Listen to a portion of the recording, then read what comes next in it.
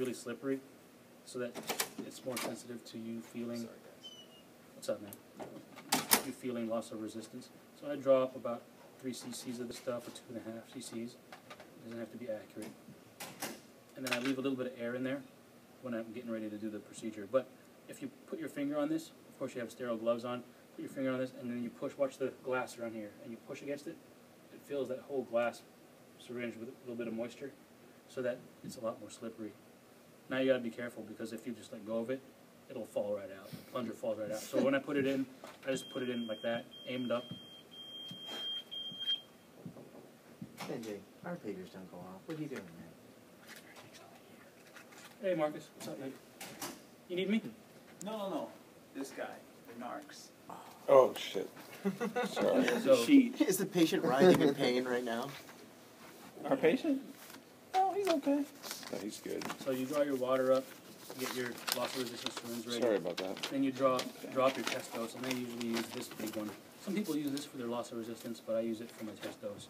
And I draw it up with a straw.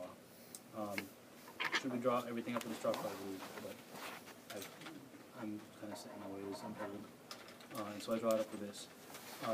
Now, patients numbed up, because you go in and numb up their spine, or their skin over their spine, with what you're using, the 1% lidocaine with.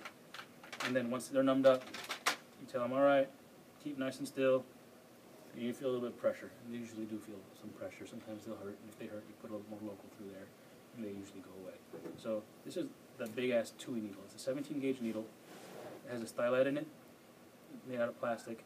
And it's important to keep the stylet in there when you're introducing the needle, so you don't get a plug of skin or whatever. And it takes a little bit of effort to get that in there, because it's not really that sharp. It's kind of blunt. And it's made that way so that, you can pass it around. It's made that way so that when you get to where you need to go, instead of putting a hole in the dura, you push it away. But that doesn't guarantee it. And so if you poke a hole in dura, these guys are going to have a headache. And there's a couple of things you can do about that, but we'll talk about that after. So once you put that in, you anchor it just like you would the introducer in the spinal kit. You feel for where it feels like it's fixed. You're like, okay, there. I could bang on it, and it doesn't just flop down. It actually kind of gives me some resistance and stays sticking straight up. Once you get that point where you're feeling it's anchored, you pull the stylet out, and you put this on the end of it. Some people use only air. Some people use only saline. I like to use a combination of both. I usually like having a cc of air in there. And the reason I do that is it gives me not only a visual feel, because not only a feel, but a visual indicator. I can see how that bubble is compressing. If it's just all water, you don't have any visual kind of feel for it. So I like to have a little bit of air. That's just a personal thing. So I could kind of see how much it's compressing and how much force it's taking for me to get, how much force it's taking me to get that fluid to go out. And so once the needle's in place, I start advancing. So this is now without the stylet, and this is on there. And I start advancing. You hold the needle just like you would. So you'll work with people who have different techniques as well, right? You'll have people who want you to hold the needle like this and advance slowly this way. You'll have people who want you to hold the needle like this. So usually you're anchoring about this much. And then this is just the way I do it. Like I said, there's many ways to do this. I like going like this, advance a millimeter, check, advance, check, advance, check, advance. Whoa, that went easy. And then I'm like, okay, you're in the right place. So you're looking for a loss of resistance, and that loss of resistance occurs after you pass the ligamentum flavum. So once you pass that place, that's the epidural space. If you see free flow fluid, that's a bad thing. You're like, oh man, that's a spinal. If you're on the labor deck, you can do a couple things. You can be like, all right, well, yeah, I poked a hole in your spine, in your dural sac. You can put the catheter right in there. It'll be a spinal catheter. Realize when you put medicine in it, you have to decrease the dose substantially. You go from what you normally use for an epidural, which is anywhere between 5 to 20 cc's of local anesthetic, to 1 cc. That's all you need to put for that, usually, of bupivacaine. So if you make a hole in it, you can thread a catheter and have pretty good confidence that your analgesia will work, because it's in you have confirmation, you have CSF. Another thing you could try is just take it out and try another level. But now realize you're going to have a patient that's probably going to have post-dural puncture headache. You can minimize that post-dural puncture headache if you thread the catheter and leave it in for 24 hours after delivery. Some people don't like doing that because they're afraid that the nurses upstairs might put something through there. As long as you communicate with everybody, this is a spinal catheter, you should be fine. But that's to each provider's preference. Now, if you're in the right place, you start threading the catheter. Things you need to know. Usually, we thread these in anywhere between 3 to 5 centimeters into the space, and these things are 9 centimeters long. Now, to get 5 centimeters out, there's a nice way to kind of cheat. So 2 hashes is 10, 3 hashes is 15. You put it so that the 15 sits in the window, and that gives you 5 centimeters in the space.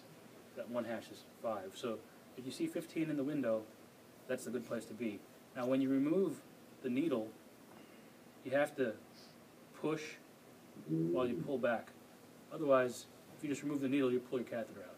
So you have to advance this as you're drawing the needle out of the person's skin.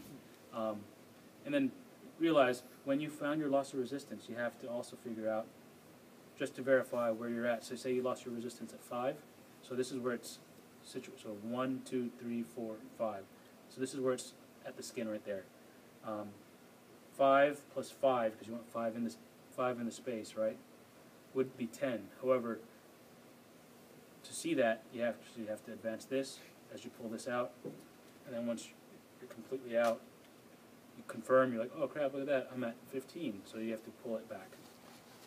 Feed more than you need because you can't push back in once you've pulled it out. Just feed more and then adjust as you find appropriate.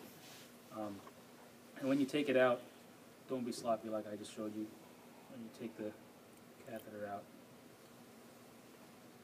have positive control of it so that when you take it out, you do something like this so that the catheter doesn't flop around and get contaminated.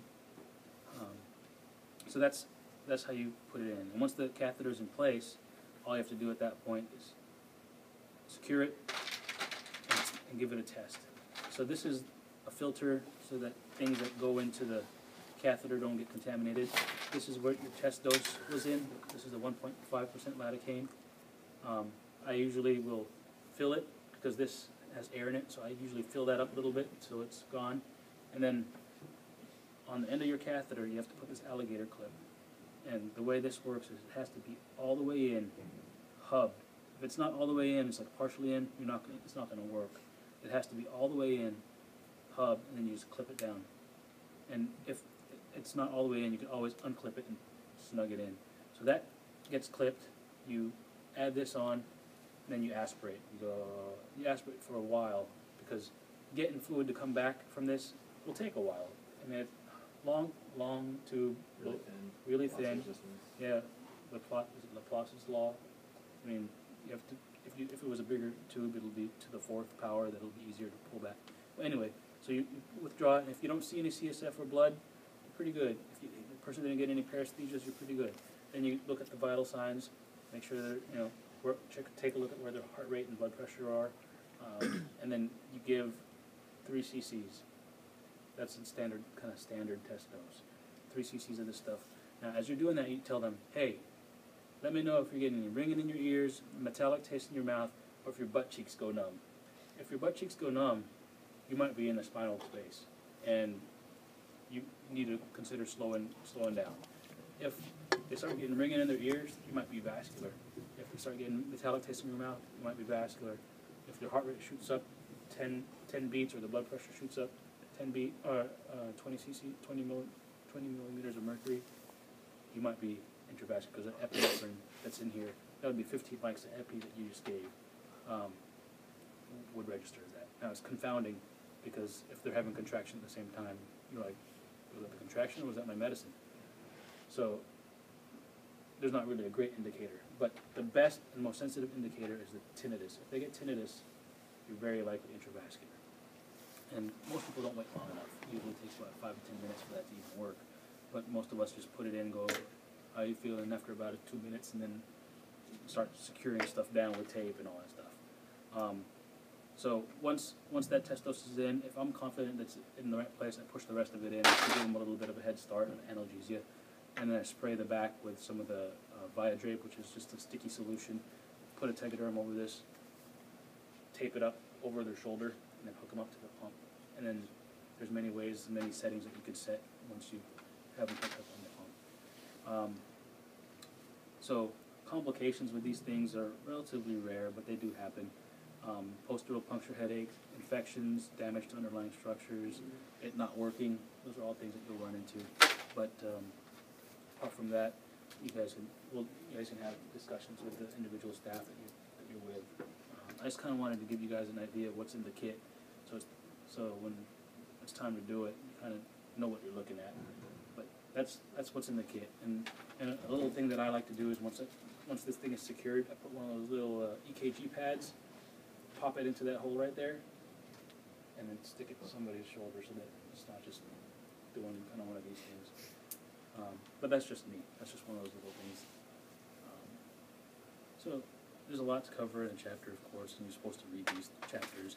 But the medical stuff, I'm confident you guys will be able to pick up just by reading just the practical, clinical stuff that makes you guys look like you're all thumbs, you know. And it's not going to look smooth the first time you do it, no matter what.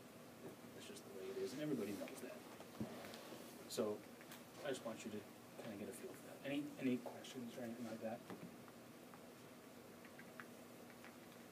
Start off with spinals, man. Once you do a couple spinals, you'll be fine. You'll get your confidence up and you'll be fine.